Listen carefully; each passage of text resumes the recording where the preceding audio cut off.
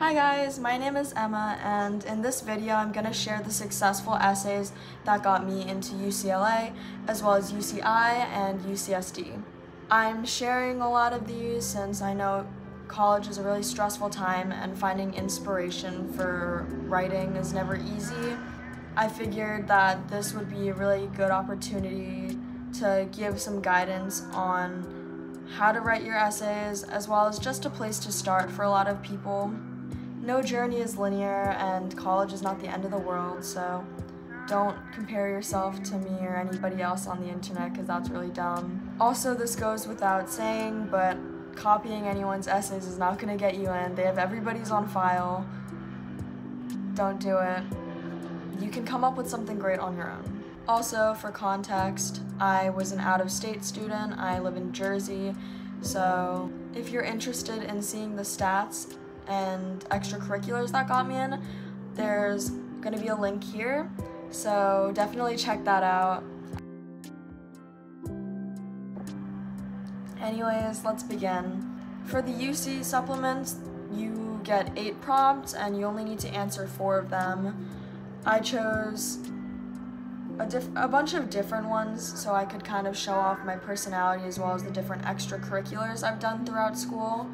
But yeah, all of them are around 350 to 400 words. Oh no, 350 to 300 words.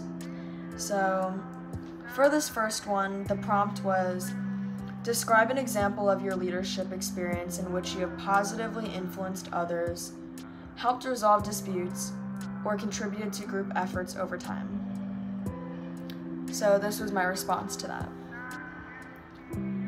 Dressed in my pink Korean hanbok, I stood proudly next to Alishba, who was dressed in her Pakistani salwar kameez. As we served pierogies, samosas, and kimchi-stuffed dumplings to passing classmates, we couldn't help but admire the sea of salivating students we generated. After months of preparation, our culture fair was thriving. Over the past year, my peers and I had many changes and additions we wanted to make within the school. Some of us were unanimously frustrated by the school's lack of representation. Others were upset that they had no access to information about secondary education. No one had an outlet to voice their concerns. Through founding Falcons for Change, a student activist organization, I decided we change that. We began our work with smaller projects, such as providing free feminine hygiene products in the bathrooms. Hearing from embarrassed students who are hesitant to ask others for sanitary pads, or simply in need of an emergency change, our vision resonated with the student body. As we gained momentum, we began planning towards a much larger project, a school-wide cultural food fair. It took months to organize, generated many rejected proposals, and filled weeks with stress. However, watching students excitedly wolf down unique ethnic foods like kebab, morsia, and tripe, foods that many students, including me, used to be ridiculed for eating growing up, washed away all the old memories of mocking glares and pinched noses. The weird smells and aversion to ethnic dishes was now being overridden by genuine curiosity and interest. Standing alongside my club members at that moment, serving plates and screaming to Indian, Korean, and Latin music made all of the hard work worthwhile. This essay I wrote about my time as the founder and president of Falcons for Change, which I mentioned was a student activist club in my school. We worked really hard to kind of speak out for the students, and we had a really large LGBTQ and person of color membership, since a lot of them didn't feel that they were getting represented in the school. With this essay, I really wanted to talk about the community work I did with my club and how it made an impact with each person. Even though it's only a school club, I wanted to write about it anyways because it genuinely did make an impact on students, and I thought it was one of the more thoughtful things I did in high school. So the next one I wrote was What would you say is your greatest talent or skill? How have you developed and demonstrated that talent over time? So this one is kind of just talking about my personality. There's nothing really that deep to it. It's kind of this, I use this essay to develop my personal character to the admissions officer. I wrote about how I like talking. So this is the second one. My mother often likes to joke that the very first thing I learned to do was use my words. Mumbling incoherently, my words initially carried me further than my chubby legs could walk. At school, my friends would unanimously agree with her. To them, I am the chattiest person in the hallway. Giggling, they always say that they don't need to search for me with their eyes. They search with their ears, listening to me run my mouth a mile a minute at the other end of the hallway. Whether I'm chatting enthusiastically with my teachers or wheezing at someone's joke, words simply follow me. My words are often used to amplify my voice.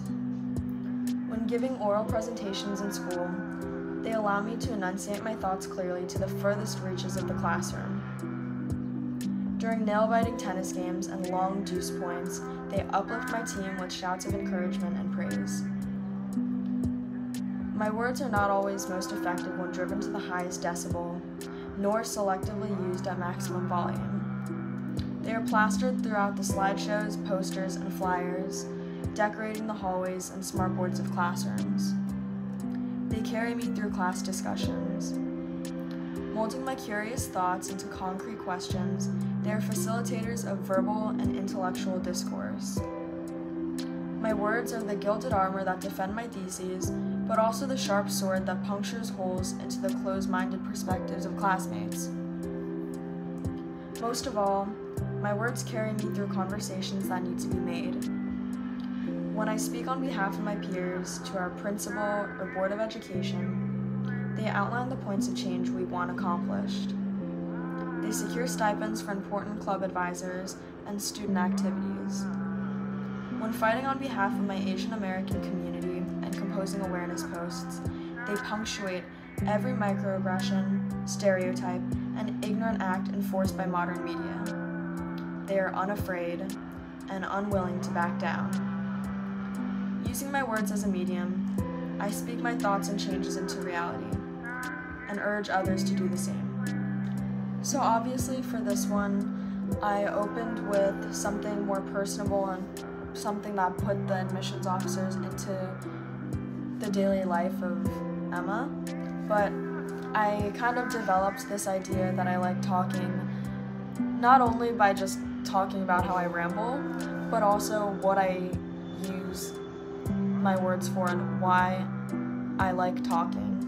So in the second paragraph, I talk about how I use my words to amplify my voice and make it louder, but I also contrast that with the idea that I can also use my words in a quiet and low-key manner. And I think personally this essay was kind of what did that for me. It helped them open their eyes to who I am as a person and kind of understand why, where, how I like to act. Okay, so this is the third essay I wrote. This is the one that did kind of well on TikTok, which I'm really grateful for, but anyways, this one, the topic was, think about an academic subject that inspires you. Describe how you have furthered this interest inside and or outside of the classroom. So for this one, I wrote about how I learned Spanish throughout my years in high school and how I not only applied the learning to my life, but also how I used it in a professional setting. While there are many subjects in school that I enjoy, hearing my teacher greet me every morning with "Buenos dias, mami" has always been my favorite part of the day. Coming from a mixed Korean and Japanese background, I've always been acutely aware of how important language is in daily life. Conversing with my halmoni or oba-chan, I would always see a sigh of relief and ease of nerves when they heard native tongue, Japanese or Korean. I was a first-hand witness to the power of understanding and empathizing with someone. I always hope to do the same for others. Thus, when given the opportunity to learn Spanish in school, I was more than excited. I began in 7th grade with vocab for numbers, colors, and family members. I stumbled through staccato words and punchy phrases. As my lessons grew to involve grammar patterns and idiomatic expressions, my words turned to sentences and flourished into fluid phrasing and full conversation. My pursuit of Spanish knowledge has led me far from my desk to many concrete destinations and enlightening experiences. It has led me to many taquerias and piragua carts in pursuit of the many different foods that characterize the Hispanic American upbringing. It threw me into dance circles at quinceañeras, where I attempted and failed to dance to bachata and merengue with friends. However, it also opened my eyes to some graver aspects of the Hispanic American upbringing. While working at, not saying the name, it's a law office, I was able to listen to many immigration cases clients had. Some grew up undocumented, the fear of deportation threatening them and their families. Others battled through cartel trauma and domestic abuse. At my various governmental internships, I would listen to similar stories over the phone. Many were stressed and frustrated that they could not detail their story in English the way they wanted to. But speaking to them in their native tongue, I was taken back to my childhood and my grandparents' faces. These are the moments that Spanish has been the most fulfilling subject to study. So, for this essay, I really wanted to tie in my personal experience with something that I felt was really intellectually stimulating, which is my pursuit of learning Spanish. I studied Spanish a lot throughout high school, and I practiced mainly with my Hispanic friends and her grandma. My specific friend that I practiced with her grandma, we would go over to her house a lot, and she would make us empanadas, which were really good. They were really good. And so I've always really appreciated the Latino community and growing up around it. In terms of the actual essay, I think that this one was really successful because just by speaking about my experience with Spanish, just showed an open-minded and willing to learn mentality, being open to new cultures and understanding other people, not only set my personality to them, but also showed the dedication I have towards understanding a subject and why I understood the subject, which is coming from a place of familial appreciation and empathy, which is really important because obviously a lot of the times people take subjects and they don't know why they take it, they just wanted it for the credits or something like that. So I think this not only helped me stand out as an empathetic human being, but also just as a student who likes to learn and apply their learning to different areas of life, which I talked about when I mentioned the internships I did in government offices and the law office. So for my final essay, I wrote about my Asian American community, and I talked about some of the work I did in the same vein as Stop Asian Hate. So the prompt was, what have you done to make your school or your community a better place? I responded with, when the term Wuhan virus began circulating, I didn't need great intuition to understand how detrimental this would be for Asian Americans like myself. Watching the news and hearing stories from other people began to make me anxious. Again, I said to myself, how many more hate crimes do I have to witness? Indignant with people's judgmental stares and frustrated by their ignorant assumptions, I was sick of my community being seen as the model minority, a community that doesn't speak out. Coincidentally, I stumbled upon Asian activists, a group of young teens like me who use social media to speak out against harmful stereotypes and issues that plague the AAPI community. I immediately began working with like-minded Asian teens dedicated to ousting these long-standing negative portrayals. Many of us were as close as 30 minutes away, while others were as far as Australia, with members representing countries from Mongolia to Kazakhstan.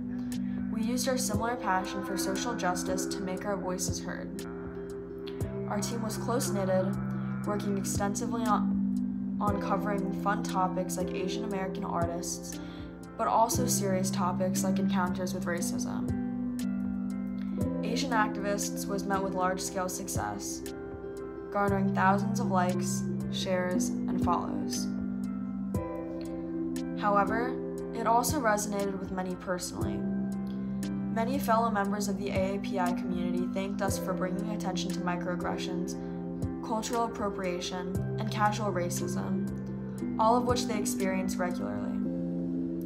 Others of different backgrounds were glad to learn more and empathized greatly with some shared experiences, such as first-generation struggles and uncommon ethnic traditions. Personal friends of many members, including myself, have sent messages about how our work has driven them to be more culturally sensitive and hold people accountable. While our team of 30 Asian teenagers could not completely put an end to issues with global consequences, we were able to initiate the conversations many people were too afraid to, providing a positive catalyst for future change. So in this final essay, again, I talked a lot about my community, which I thought was really important. Obviously, I'm Asian American, and at the time, I was only 14, so I couldn't just go out and march. I didn't even know how to take the bus. So the second best option for me was using social media as a tool to educate others from my home, especially during COVID when it wasn't really socially acceptable to leave your house. So I did this. I really liked my team, and I think by talking about my community again, I not only emphasized more of my characteristics, which are that I'm outspoken, I fight for change, etc.